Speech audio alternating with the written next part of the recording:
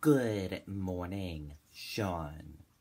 A former GOP chair from Newmarket is seeking a pardon for his conviction on a charge of resisting arrest stemming from a much-disputed altercation at the Newmarket polls on Election Day in 2014.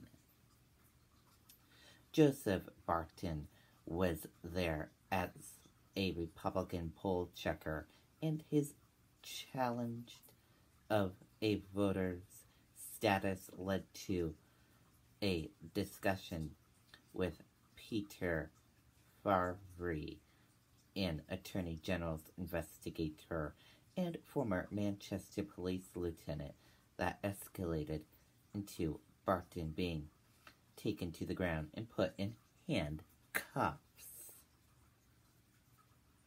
Barton, who claims he did not know he was being arrested, believes he was treated unfairly by Favre for political reasons.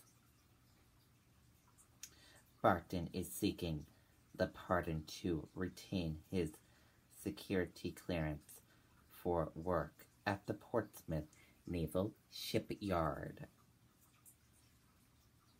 Barton's supporters said his case is about the freedom of poll checkers to make challenges without fear of reprisals.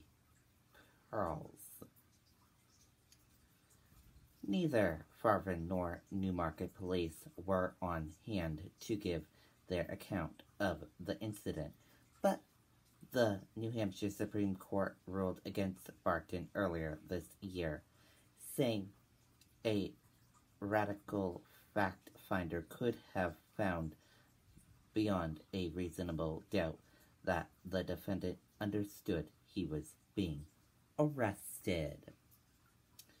The Executive Council is expected to vote on the pardon request on December 19th. Reporting live here outside the Concord State House in Concord, New Hampshire, I'm Riley King for WMUR News 9.